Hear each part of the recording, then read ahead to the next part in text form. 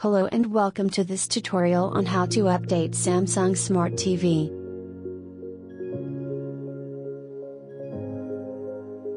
Follow these instructions to get started. Make sure that your Samsung TV is connected to the internet. You can do this by connecting your TV to a Wi-Fi network or using a wired Ethernet connection. Once your TV is connected to the internet, go to the TV settings menu by pressing the home button on your remote control. Select the settings icon from the menu. In the settings menu, scroll down and select support, then select software update.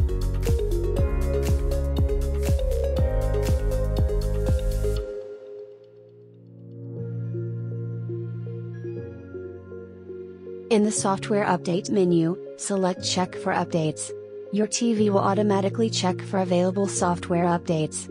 If an update is available, select update now to start the update process.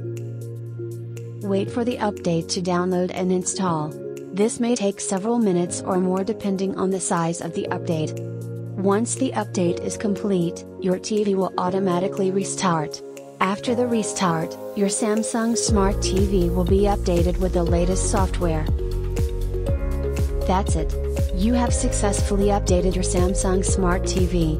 Remember to regularly check for updates to ensure that your TV is running smoothly and to have access to the latest features and apps. Thank you for watching. Don't forget to like and subscribe the channel to see other useful guides.